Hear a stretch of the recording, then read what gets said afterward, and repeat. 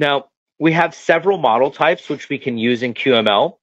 First off, we have an integer. Well, the integer is just read-only. There's no data. This is for when we're creating some delegate a number of times. We'll look at an example of that shortly. We can also create objects. And we can use JavaScript arrays. The one that we're going to focus on today is going to be the list model, because a lot of times when we are templating our stuff in QML, we will use the list model.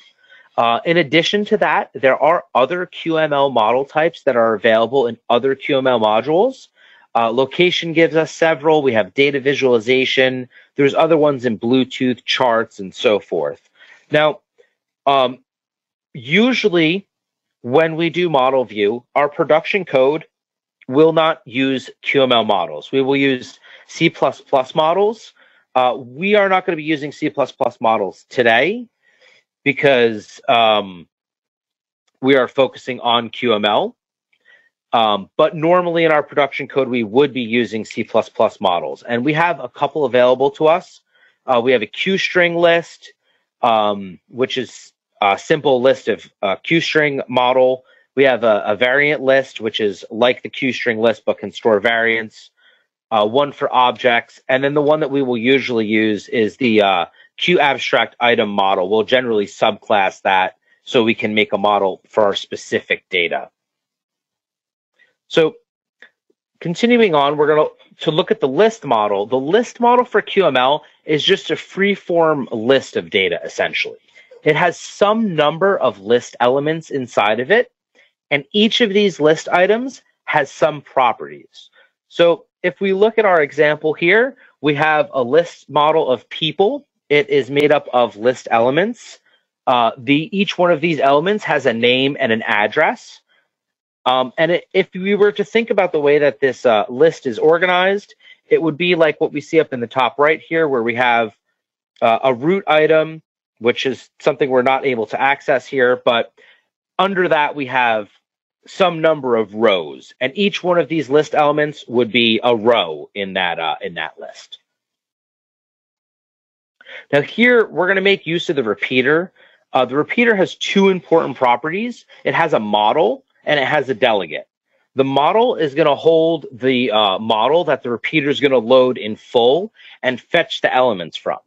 And the repeater is then going to use the object in the delegate property to describe how the data will be shown on the screen.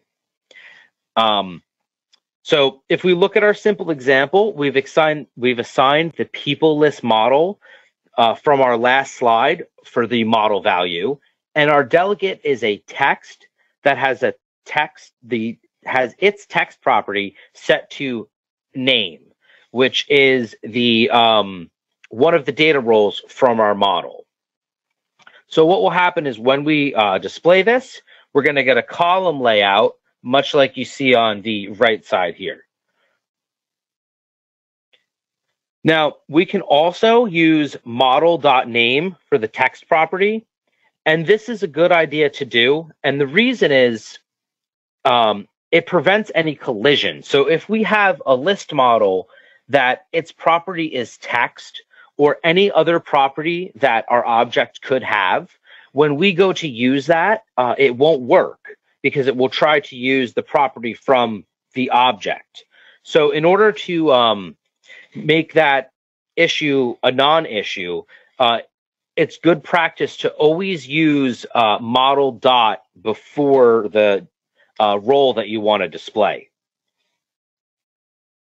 And that's, again, because we want to fully qualify. Now, the list model is dynamic, and it does have several functions that can be used with it. We have an append, which will take a JavaScript dictionary, which is going to include, the roles and then values for the model's item. We have an insert function, which is going to take an index, and then, again, the same stuff as append, just where are we putting it. We have remove, which is going to remove an index.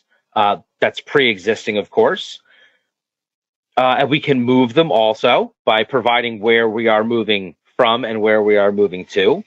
And we also have, in QML, our data comes from roles. Those roles are what we saw like name and address in our people model.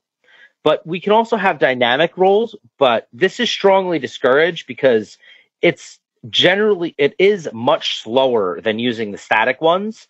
If you find that you think you need to use dynamic roles, you should instead be using a Q variant map. Now, so far we looked at our list model to provide data, but we can also use a number, like I said earlier. So here is an item that has a component, which is a text. If you guys remember from the last session, I mentioned that the components were one way to create our custom items. And these generally happen within the file in the context of the model view. So here we're making our component. Our component is just a text item that says the item number and then the index. The index is going to be provided by the model itself. So it's going to provide where in the model that sits. It's a special data role that we have available for the number one here. So if we were to run this, we would just get a list of item number and then each index.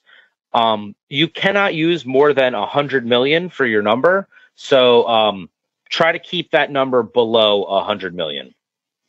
Thanks for watching. If you want to learn more, please subscribe to our channel and check out the free QML programming course on our website. The link is in the description.